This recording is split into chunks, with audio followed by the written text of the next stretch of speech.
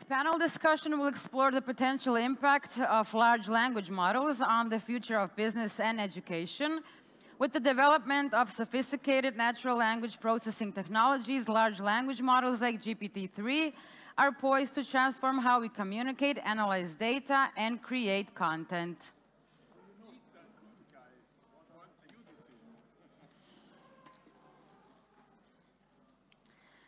Welcome. So we're going to have 3 rounds. In each round, they're going to get 1 or 2 questions. Round 1, cultural shift with ChatGPT. So, Tomislav, since the release of ChatGPT, we've all witnessed the skyrocketing use of it, not only the people in tech industry, but also the wider population. How do you explain this phenomenon, and why does it happen? Okay. How do I explain the phenomenon? Well, first of all, the ChatGPT was one of the first interactions where the non-techie people could see what AI can do for them. Up to that point, you had a smaller chatbot type of application tied to specific industry solutions, and they were focused on solving smaller type of the problems. And ChatGPT brought a little bit wider definition and generalization of how you can communicate with it. And in majority of the time, it got really good and creative answers. Now, what we also see is that because how it became widely popular, as we already said, but at the same time, it brought a lot of issues. Because now people are thinking that this type of technology is a golden bullet, and it can solve everything. And the other aspect of humanity came into action is the laziness. Now, everybody's using ChatGPT to write something. Nobody's doing fact-checking. Now, in education, we also lost critical thinking, and nobody's focusing on critical thinking and trying to pull information and decide how they are the quality of information itself, and they believe whatever comes out. Now, we had yesterday one really big discussion about, again, ChatGPT, but even now we had our own panel with a coffee around ChatGPT, and one of the reasons is that ChatGPT is a people-pleaser model. So one of the good examples is using Hugging Face as a technology aspect of large language models, and using ChatGPT as non-tech entry into large language models is that if you ask them the same question, Hugging Face will give you a correct answer in 1 sentence or even 1 word, and ChatGPT will make an elaborate statement describing the same sentence in 3 pages. So yeah, that's the shift. Thank you. Borna, what difference do you see in communication with senior management and their willingness to try AI in core business? And is it easier to talk with people regarding the technology we have now? Yes, we definitely notice a shift in communication with senior management since ChatGPT became popular. So basically, obviously there is a push from their side to investigate all possible use cases of large language models in our company, and it's always I'm always glad to see that the highest management is also trying out these things, and that it's already communicating with its employees about its own observations about these models. And I'm also happy when such a breakthrough happens, because it makes our job a lot easier of promoting AI as a field, because everyone has at least heard about it and tried it out, and most of the people are very satisfied with the results, so they naturally want to know how these models work, and they ask a lot of questions and so on. Okay, thank you. Wolf, how can we use this wave to push even further projects and data-driven culture inside of the companies? Well, I think Borna just mentioned it, the awareness raised monumentally, and that's, on the one hand, a very good thing. Because you can use this awareness for various stuff. But I don't know if you're all aware of the hype cycle. That's an old concept. It has also a downside. Expectations are very high. So yes, to push something, awareness inside companies is good. If the board is asking you, hey, I just used that to create some speech of mine, and can't we use that in our company? Then you say, well, yeah, that's possible. Maybe not ChatGPT, but something similar.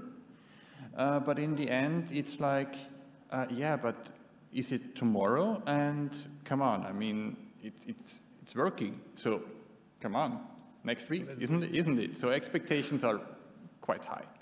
And the answers to these questions then, why doesn't it work immediately now, are complicated. So I would say awareness is good, but we also have to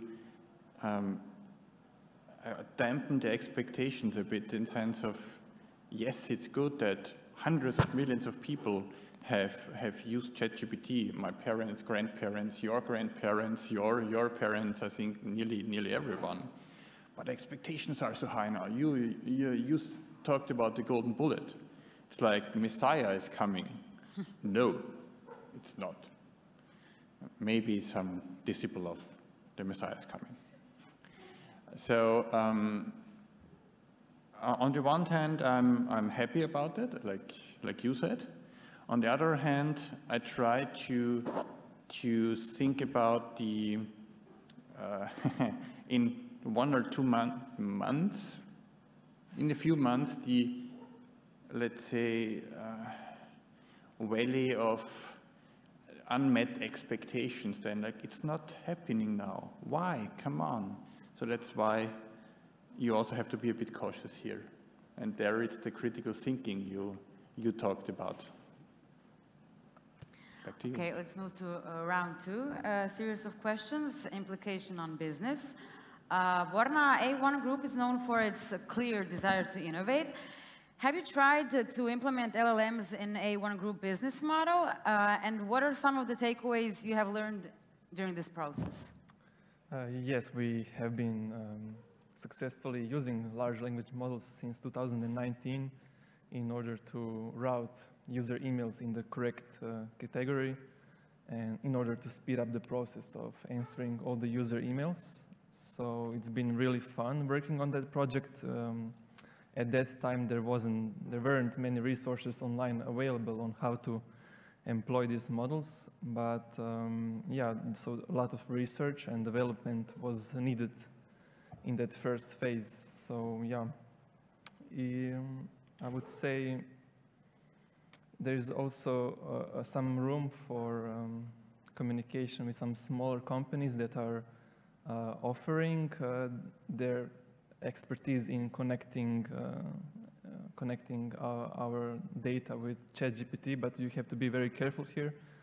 Mostly it's not an option for us because we have very strict rules about data privacy. So everything we do internally and locally on our own servers.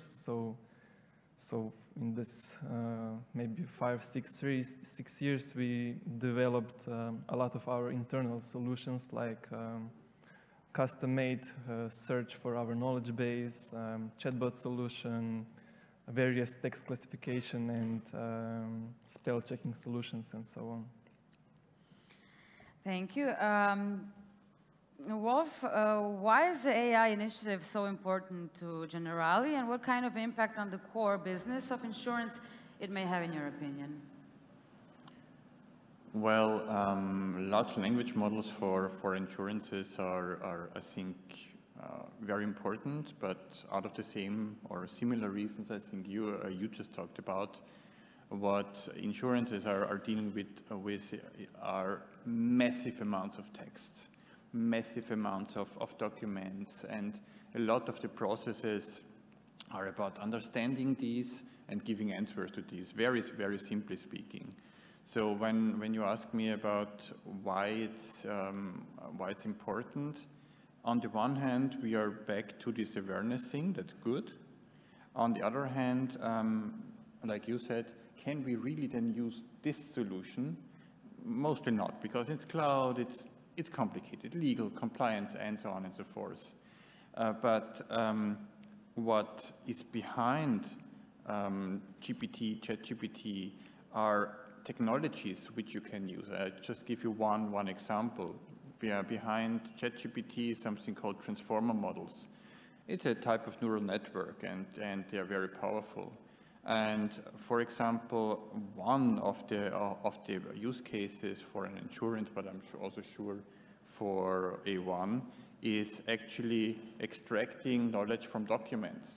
So that's old style, that's OCR, optical character recognition, and so on. But with transformer models, you can do that without. So you can just feed in your documents, millions of it, and then ask questions about that.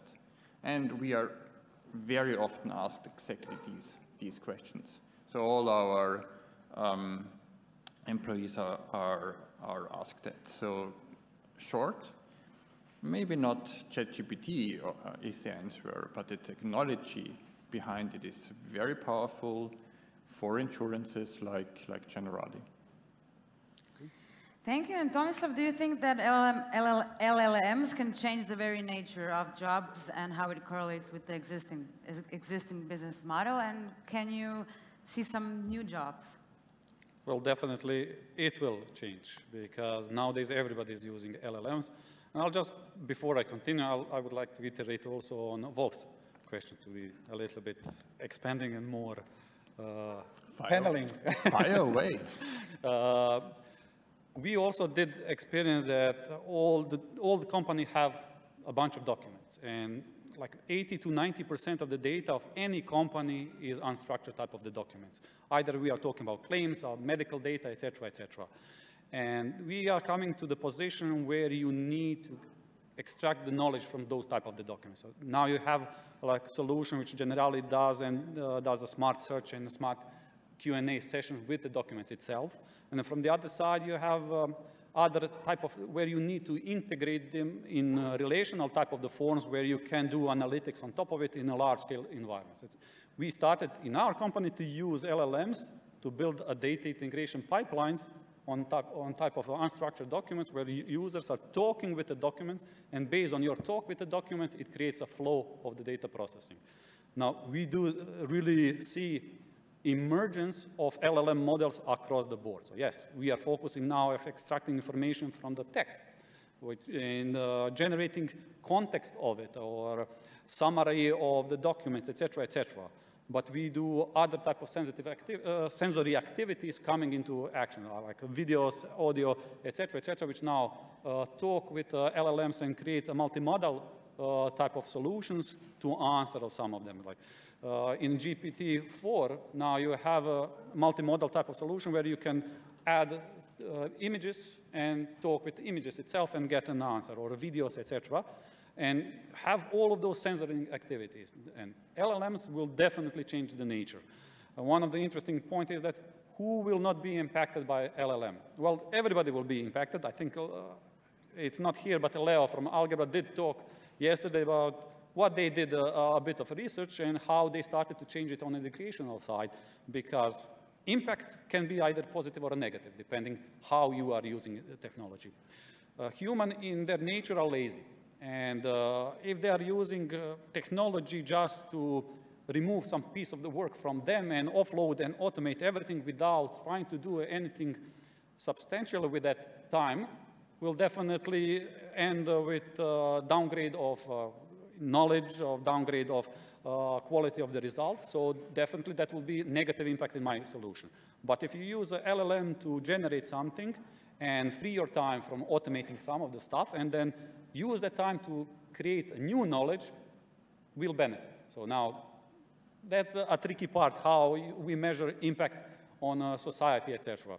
And there will definitely be some of the industries which are not being impacted, where LLM can't work. Do you expect that your plumber will come and work with LLM? No. Do we expect that LLMs will read the claim when somebody sends the note that there is an issue with plumbing in your facility, and then they will know who to send to fix it? Yes. So it will be a cross-industry type of collaboration, but the future will definitely need to change, and it will come with a new type of business models. Like now everybody is talking about studying to be a prompt engineer. So how to write questions for LLM models that they will send result correctly. Because currently, if you don't know how to write correctly, you can get gibberish. The majority of LLMs are built on wide volumes of the data, and this is why they look so smart. But they are not smart. They just find next best sentence. And yesterday we had a really good answer is that if you ask ChatGPT to recommend you itinerary for your trip, it can be great or it can be completely rubbish. It can be great today, and one of the professors talked yesterday about that one. It can be really great, but day after you ask the same question, and it will be completely different. So there is no focus and, let's say, predictability in outcome. And if we lost critical thinking, then we definitely don't know, and we believe what we are getting as an answer, then yeah, we are doomed. But I just want to add something to prompt engineering. You know the reason why it's so interesting at the moment. Come on, I mean, 300K a year on LinkedIn. Well, it depends. So, like even for a data science, they said that it's the sexiest job you can have, and it's best paid. But nowadays, you go in the US, in a financial district, and yell that you know technology which is 30 years old, you'll get 500K, or you'll get 1 million, because you know something which are their current core models, which nobody else knows how to replace it, etc. So, yes, prompt engineering, 300K on LinkedIn. Yeah. There's a few of them. I mean, that got the attention of a lot of people maybe, but how long it will hold, and yes, I also know the sexiest job of the universe. I mean, come on, who doesn't want to be sexy? Yeah. Yes, thank you very much. So moving on, round 3, evolution of education. So ChatGPT and education. Will it change the nature of how we learn, how we educate ourselves? Will we become lazier? Will we become idiots? And how you already said, fact-checking does not exist. So how will the future look like with ChatGPT and education? Well, I think I know your stance on that now. So answering your question in one word, I would say yes. And I think it already started because people are just using it. So nobody has a big plan about it or whatever. I'm pretty sure that one of the most most users maybe are under 25, and we just had this survey before. I think the talk before. Marina. And I think this correlation was very interesting with people under 25 are the least likely to say that's wrong. So like, come on, it's coming out of ChatGPT, has to be right, or something like that. And this is comes to your, and the older the people in the survey got, the more they said, I'm not sure, whatever. So I think it's very dynamic in the education field because just the most users there are people who needs to write, I don't know, some essay about Shakespeare, and maybe are not interested in Shakespeare. I think we all experienced something similar like that. So I think the most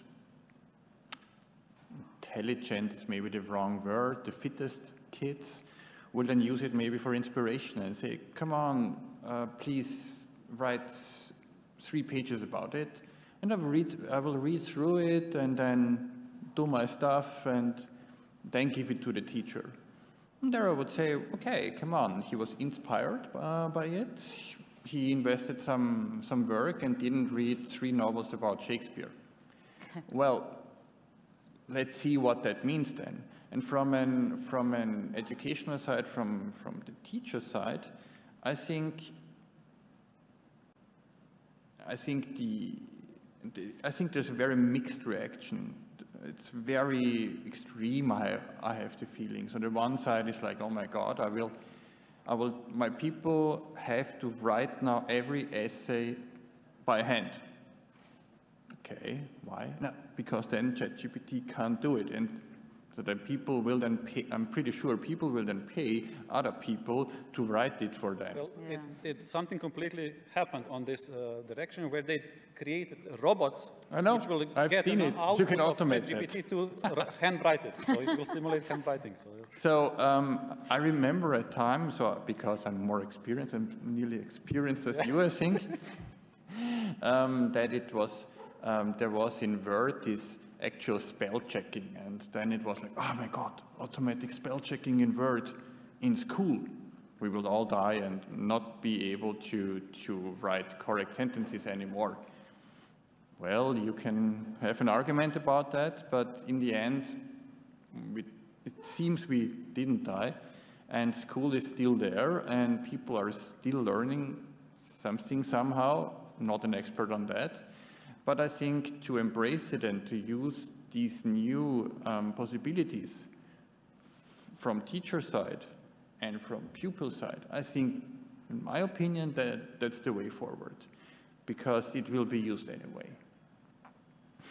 Well, good luck to teachers nowadays. Can I just ask one question to audience? Yeah, sure. Do you know which AI technology was first used in education? Oh, let's say first in the US, before ChatGPT and other came?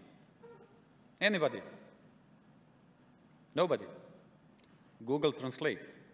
But people use Google Translate to read for them. So text to speech.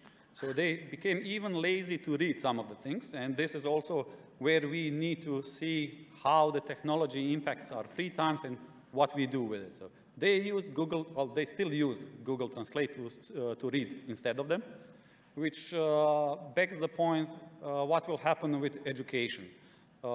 Technology shift, which started in the 90s with onboarding all the people online and having access to majority of the documents, which we previously needed to go through the public libraries and read a lot of documents to do something physically, went into shift of shallow and deep reading, which means if you have a digital screen and you read something from it, you'll forget it really fast. The reason why is because all the browsers, all the emails, etc., helped us to understand that there is something called bookmarking, there are drafts, etc. So if I have a bookmark, if I have a draft, I don't need to remember it. I'll find it when I need it. If you use a book, yeah, try to find in 500 pages book a single word, good luck. So unless you have eidetic memory that you can have like a photographic memory to focus on a specific page, yeah, you need to go through 500 pages and find a specific words or a specific, etc., segment. I remember an element from my school, like faculty of electronic engineering. You could take a book on exam because you had 2 books, each of them 400 pages, and if during exam you know where to find the formulas or specific text, good luck. But you have 45 minutes to complete your task. So it means that if you are able to find it, you don't need to remember specific formula. You know how to use it, and you know where it is. So yeah, education will definitely need to do it. Oh, did I skip your line? Education definitely needs to go into the direction of back to the roots, how we learn. So yes, people are using for creating essays, etc., but ask ChatGPT to solve mathematical problem. It's still lacking. So ChatGPT is now doing integration to Microsoft technologies like Wolfgangs, etc., to have that type of reasoning. This is also the reason why Google are now buying our creation of Photomat, because they want to get that full streamlining of solving mathematical equations, etc. Math is one of the parts. So how do we do education itself? I think Nordics are doing really exceptional, because they are not doing a traditional aspect of the learning how we still do it. Our traditional, well, our way of the learning how the rest of the EU does is based on industry or industrial age, because we are learning based on our date of manufacturing when we are born. You go first grade, second grade, etc., etc. They started to mix and match in Nordics. They started to expel specific topics. You don't have a math. You don't have a history. You don't have a biology. You go year by year. What happened from the field of math in 1992, what happened from the physics, what happened in the world economy, etc. And you start seeing how each of those things are linking to each other, and people more adapt to learn things when they connect. Learning why 10,000 people died on a specific battle, yeah, you'll know that 10,000 people died because on that specific place, but you don't know the reasons and what led. Was it happening due to the research how the military equipment will be during those days, or somebody who is crazy, like Napoleon, told them, advance, even if you see everybody shooting on you, yeah, run. So, yeah, it's a short answer, about 45 minutes. I will use then ChatGPT to summarize that for me. Borna, how can big companies support education in fastly moving industries such as AI? Does A1 have some support programs for young professionals? Yeah, we do have an official platform through which we can access virtually any course from any of the major learning platforms like Coursera, Udemy, O'Reilly's, and similar.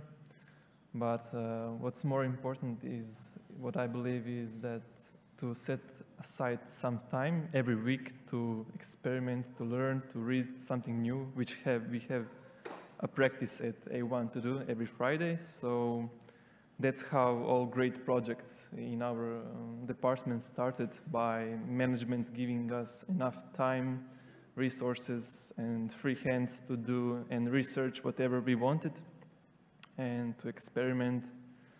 And that's what I think allowed us to start using large language models back in 2018, when only maybe a couple months ago, a couple months later, after the first paper was published in the world that suggested pre-training models on text. So I believe that maybe the best way for companies to support young professionals by giving them enough time and resources and believing in them to come up with something. Yeah. Okay, a last question for all three of you. Have you used ChatGPT? Obviously, all three of you did. And for what did you use it for? Do I want? Okay. I use it for brainstorming. So, because I really do not believe about quality, well, not quality, about precision of the results which ChatGPT will push out. If you get some summary and you get some text generated, if you asked to elaborate and show you evidence from where those information came, you can't get it. And we are, again, coming back to critical thinking, how to validate idea, depending what you are doing. So I like to use it just for brainstorming. If you are not in a group of the people with whom you can brainstorm with a ChatGPT and start pitching ideas, and it will start answering. Yes, it has an issue that at some point ChatGPT will start doing hallucination. So at that point, you need to stop and restart the models, etc. It has its own issues. But it will give you some constructive, let's say, concept on which you can work outside of ChatGPT. But OpenAI, which built ChatGPT, has other technologies which are, in my opinion, even better than ChatGPT itself. They built a Whisper for audio separation and translation, which is really great, and it has still potential to be extended, and it will continue. And this is now what is coming in GPT-4, etc., with all of those multimodals. So that would be my use. But can I again return to the learning? Because beside my daily job, I also have one additional startup which is focusing on lifelong learning. We are now in a space where everybody needs to learn on a daily basis. Otherwise, yeah, you become obsolete really fast, regardless what you do. You see the small pharmacies, you see small hair dress agency, all of them have some kind of analytics on top of it that they can predict either their future income or spending, etc., so that they can manage their budgets, etc. So now data usage goes everywhere. And we do see this, that upskilling is daily work. As we see that big companies are also allowing Fridays, etc., but it's now happening everywhere. You need to learn on a daily basis. either you will become really obsolete, regardless what you are doing. Even if you are putting the tiles in bathrooms, this is also something which is evolving on a daily basis. How do you do it? What type of materials, et cetera, et cetera. And we started to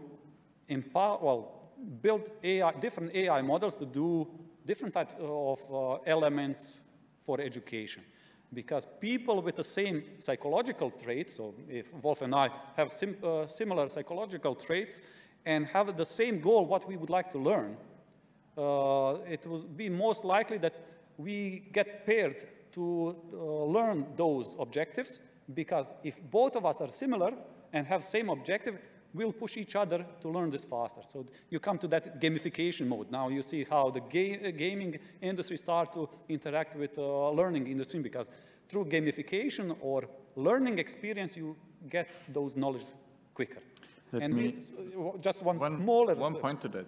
Yeah, go ahead. Because it's fitting, because you say this pairing. Yeah. And I read an article a few weeks ago about ChatGPT and the usage of it, and a lot of are using it for programming. And this woman used it for pair programming, which is one technique to do programming, and for pair. So it was ChatGPT. So she was like, okay, do me that, and then it was like, oh, that's okay, but it's inspiring me, but I can do it better. Yeah, okay. And then back and forth. So maybe your pair doesn't have to be a human. Yeah. No, I do agree. So it's just how you are linked to speed up the process of everything. Yeah. Just an thought. Cool. Wolf, what did you use ChatGPT for? What I said now to inspire me. Maybe similar to brainstorming, for sure.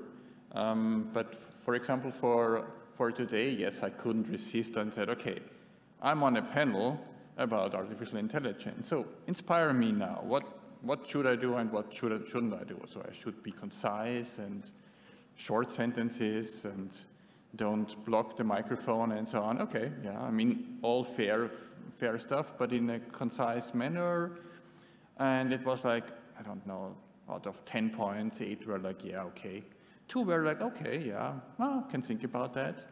So, and it really doesn't take that much time. And as just you said, with facts, I know I'm a bit cautious about that. Like, yeah, that sounds very probable, but is it really like that? So you can't be sure at the moment. So for stuff like that, and also if you want to produce something new, like, okay, give me some draft now about that. It starts thinking. And what I really liked is what I said before, this interactive mode where you then just play back and forth. This functions sometimes good, sometimes not really. That I'm really interested in, because sometimes by just stating your problem and formulating it, you already learn something. This is the chat you have maybe on the Fridays, like when you talk to a colleague and this colleague doesn't even know what you're talking about, or vaguely, but then, oh yeah, you helped me, thanks. So this happens sometime, just when you have a partner with whom you can talk to. So I think these are the two things. What about you?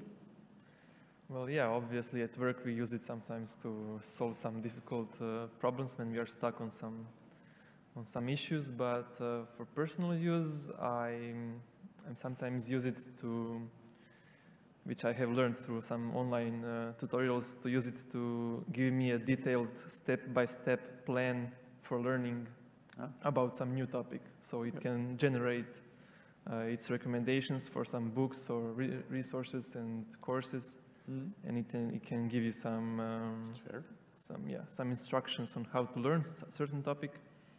But I also use it for some mundane things, like I asked it to give me top 10 reasons why getting a dog is a good idea, and it successfully convinced me. So I got myself a dog, and it's been great. But did you try to ask why it's not? Yeah, good? exactly. That, That was my bias. Yeah, I didn't want to learn about negative things. I just wanted positive. You learn it without ChatGPT. Yeah. So have you asked, should I get a dog? And what kind of dog? And I just asked about like all the health benefits, and it's gonna be great. Yeah. Cool. Which type of dog? Thank you very much. If somebody has a question, feel free to ask. I know we're now in front of lunch, so that's maybe hard. It would be easier if it's after lunch, they could sleep. But we will be at lunch also, so if something comes to your mind. Did anybody ask ChatGPT who you are? So he tells you all the wrong information.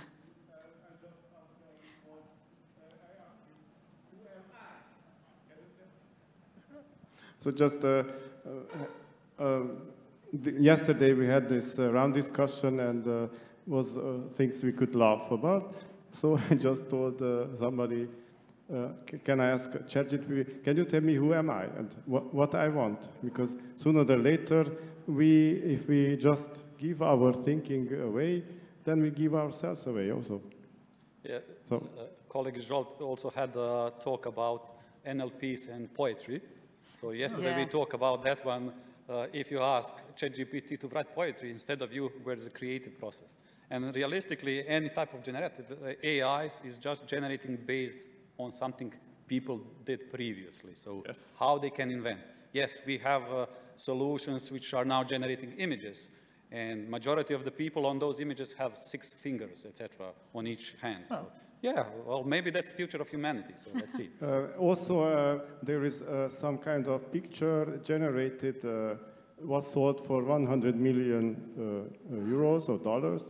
So who gets the money? The machine or the one who programmed the machine? So it's or nobody. Somebody should get this. So maybe this picture is interesting, but who gets the 100 million? ChatGPT gets it. So that was also a topic about yesterday, about intellectual property in generative models. Who gets a property of it at the end? And it depends where you are.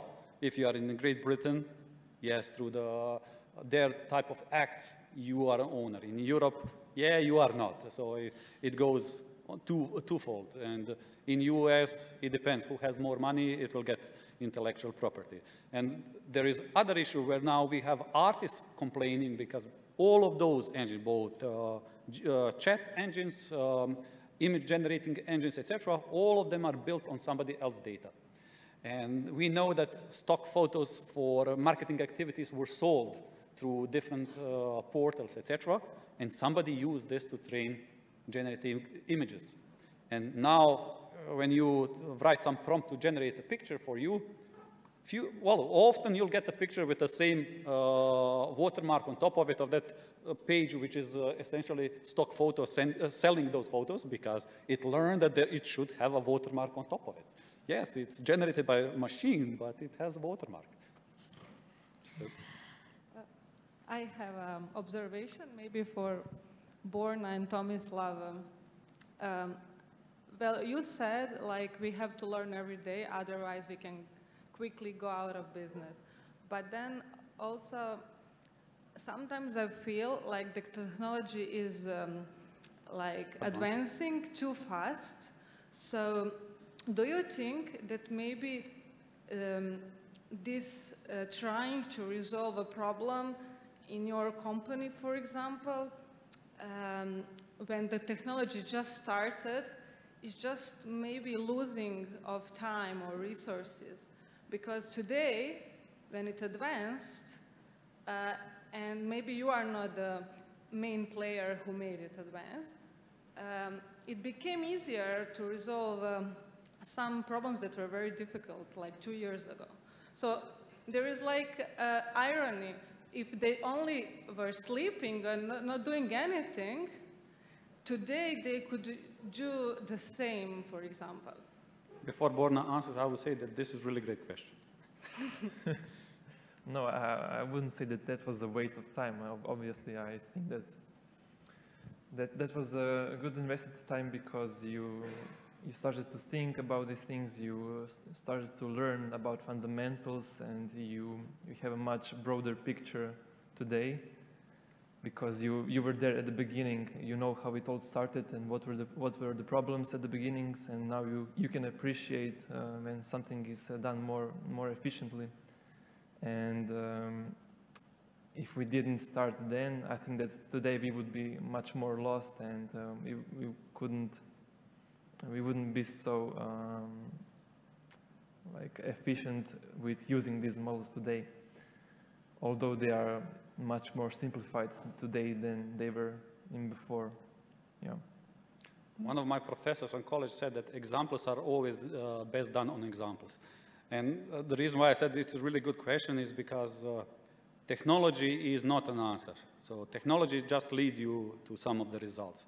How you use it, this is where we need to start constantly learning and approaching. Now I'll go back to example part. A few years ago, we started to test, can we create a computer vision type of solution which will look into technical drawing, and based on technical drawing, generate the complete path how industrial aspect or assembly line should be done in some manufacturing site. Of all of those machines, what they need to be done, where you need a human, and how much it would be at the end cost for producing a specific part based on a technical drawing. Now, we can simplify this and talk, maybe you need to, let's say, build a box. And that box needs to have specific dimensions, holes, etc., and need to be folded differently, and that's a relatively simple example which you can pull from technical drawings. Like 4 or 5 years ago, this was really challenging problem. So even on the research side, you couldn't find how to calculate all the nice outer lines, where you need to drill, where you need to fold the metal or whatever parts are, and how to assemble this with expert knowledge later on. But 3 years later, it becomes much simpler because now you have donut type of solutions which helps you with looking into technical drawings and getting shapes and objects, and then you can work with them. When you have a shape, when you have a measuring aside of it, you can now even calculate, okay, I have a square, that cutting the square from the metal sheet, which is 1 inch thick, you need a laser and it will cost you in electricity X amount. Then you need to take this and fold it. So yes, maybe you are premature, but you did the research in this aspect and you saw that maybe technology now is not an answer, but it will guide you how to reach some conclusion. This is also the reason why I like to work with the students, and we do a lot of student competitions. Yes, we are doing this for the last 2 decades, somebody more, 25 years or more with the data. But when you start talking with the students, you'll see that technology went way where we were in the 90s. Business understanding went, problem solving went, and you see a different aspect how the same solution can be tackled now. So this, we are again returning back to critical thinking. We are learning when we are listening to others as well. So we'll get always in our in our mind that somebody said something which makes sense, so let's test this. And also back to the survey, which Wolf also talked that majority of the people under 25, they will believe in those things, in elements coming from GTP and similar technology. This also comes back to TikTok and similar platforms because we are now in a short attention span environments where nobody can focus more than 3 to 5 minutes. So you need to provide even learning and all aspects in a smaller chunks which will lead them to bigger price or bigger picture what they would like to have at the end. Yes, I like to go across industries and read a lot, so to learn. Maybe something just to add here, and I can just emphasize what both said, but I want to maybe summarize it a bit more. Yes, technology, it seems, will, I don't know, always expand and develop, but as you said, technology is just one side.